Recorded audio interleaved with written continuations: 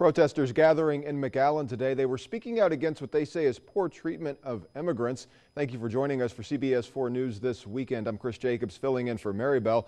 Members of a local tribe also voicing their concern over construction of a border wall. The Carrizo Comecrudo tribe hosting the rally. CBS 4's Abril Preciado attended the event and tells us what they had to say.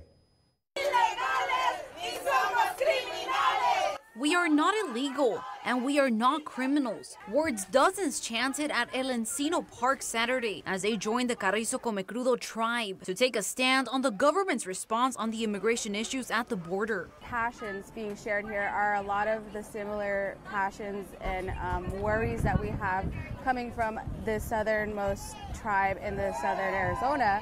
So we are also facing these same issues when it comes to being separated by a border wall. The Carrizo Comecrudo tribe is attempting to raise awareness on the issues that are not only impacting migrants, but impacting their tribe as well. This is just so we can tell them that we're all about the inherent rights to migrate, the inherent rights to our lands, and be able to sit here and say we need to do this is important. As plans of the border wall move forward, Juan Mancias, tribal chair of the Carrizo Comecrudo, says the U.S. government is going against the Union Declaration that indigenous rights need to be respected and honored. This is the only state where the actual border wall or whatever, that shameful thing they want to put up is not on the actual border, because the border would go against the Guadalupe Hidalgo Treaty with Mexico.